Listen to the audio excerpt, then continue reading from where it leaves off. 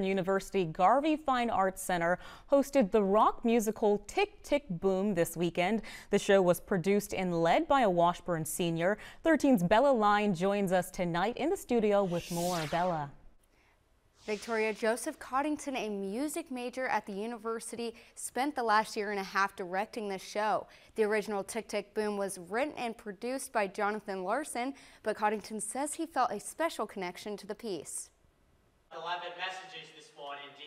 The Washburn University Theater Department's rendition of Tick, Tick, Boom spoke to those who attended. But for one Washburn student, the musical means more than just a check mark for turning in a class project. I wanted to do a real small, intimate cast, and when I was looking at shows available, I saw Tick, Tick, Boom, and I was like, wow, I've heard some of the music, and I was familiar with Rents, which Jonathan Larson wrote, and so I went and took a deeper dive, and I actually had a show I was set on first, and then I got the script for Tick, Tick, Boom, and I was 2 scenes in, and I was like, this is my show. It's so relatable to me and things, and like I'm graduating, and I feel like I've got to go to that next step of what's going to happen next, similar to him turning 30. Feel like he's running out of time.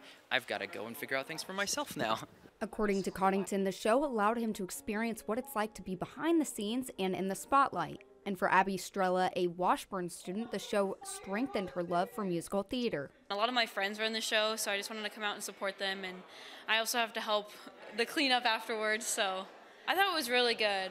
I know they've worked really hard, so I'm just proud of them. The show's inspiring message captivated the audience, but most importantly, spoke to the cast. I mean, time, doing what you love, no matter if your time is running out, no matter how much time you have left, why not do it spending what you love? Although Tick, Tick, Boom's last performance was today, the theater department hopes to host more senior projects like this one for the public. Back to you, Victoria.